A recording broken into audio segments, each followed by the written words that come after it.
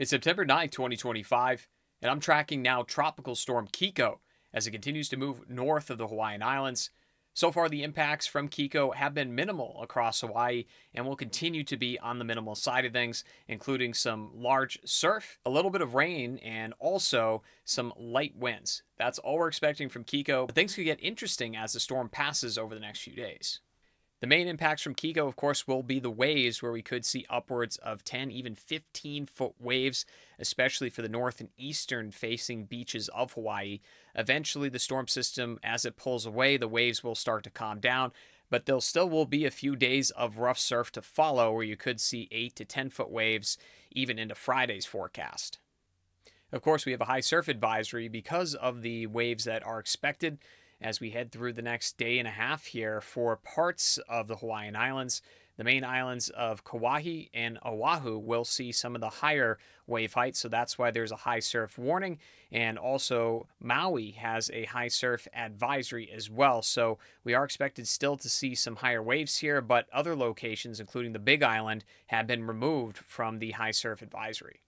Here's a look at the wind gust forecast over the next few days, taking the strongest winds well to the north of the Hawaiian Islands. In fact, Kiko's actually slowed down the trade winds, so there's actually lighter winds than expected.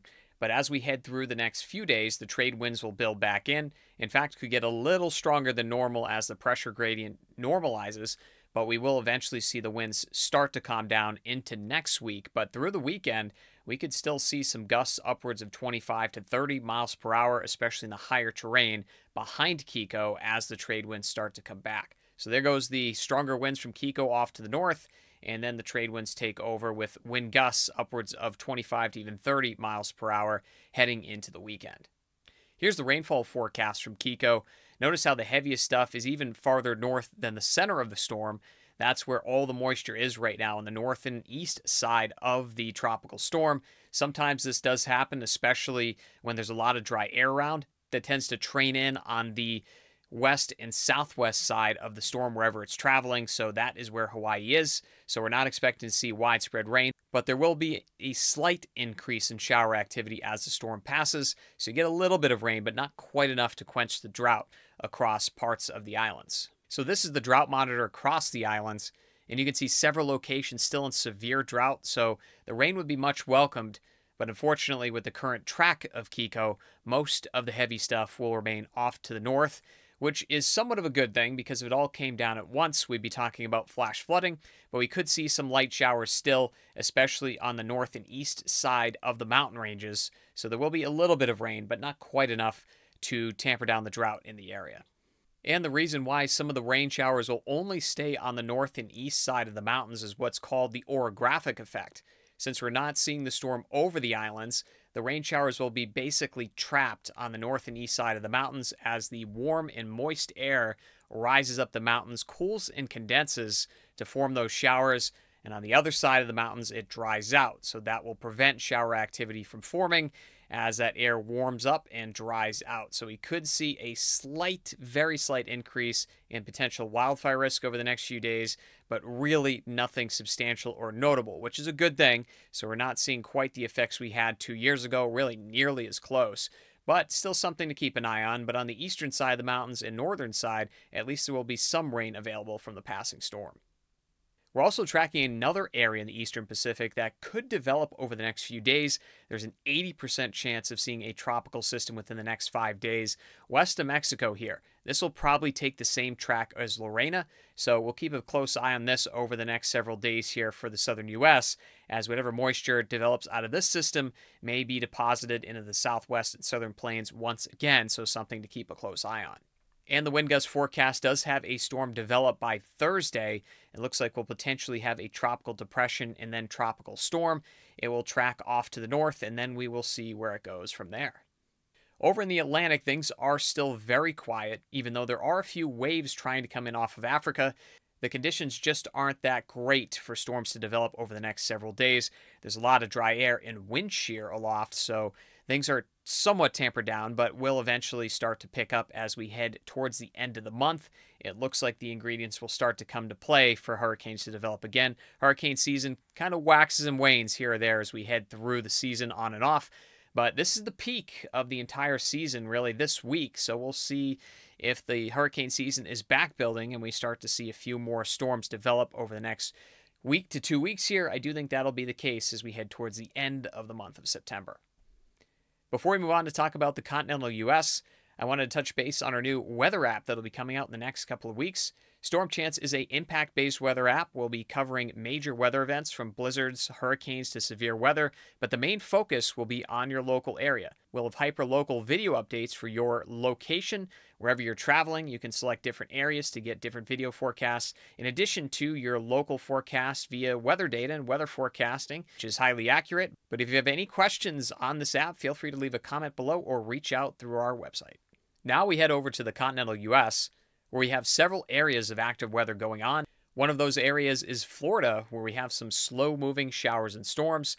These storms may be capable of producing some flash flooding, so we're going to keep a close eye on this area, and it could be an event over the next few days, as well as some showers and storms working their way through the plains that will be on the strong to severe side. This could be a multi-day event as well for parts of the plains.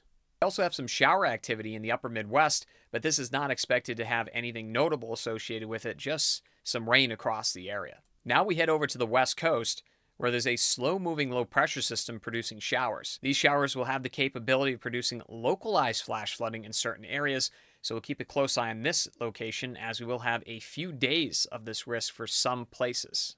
So in anticipation for the heavy rains from the slow-moving low, the National Weather Service has issued a flash flood watch for parts of Oregon. This includes Bend, Oregon, for the potential of some heavy rains in this area that could lead to flooding.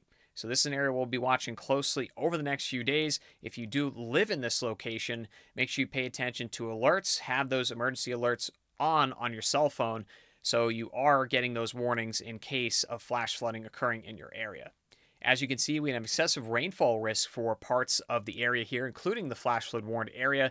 So make sure to be weather aware in these locations as we head through tomorrow. And even on Thursday, we could still have this risk in the area. As you can see in the forecast model here, those showers and storms are being produced through tomorrow morning and into the afternoon on Wednesday, and pretty much hanging out over parts of Oregon and Idaho, even parts of Nevada.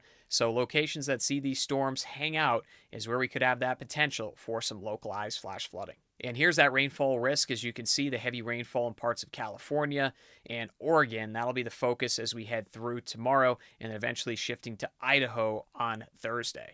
We also have an excessive rainfall risk for Florida that includes the Miami area, as we have slow-moving storms popping up along sea breeze fronts for the next few days and a stalled frontal boundary nearby, so we could see some isolated flash flooding in certain locations.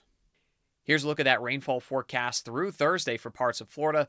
Of course, Florida can handle a little more rain than parts of the Mountain West that are typically much drier than Florida, but this is still some heavy rainfall totals for the area, upwards of 5 inches possible for some locations. And this is the future radar forecast through the next several hours and into tomorrow for Florida. You can see the heavy rainfall, showers, and storms still continuing through today and then picking up again as we head into Wednesday's forecast, and could possibly have another round on Thursday, but tomorrow will certainly be an active day across parts of the state.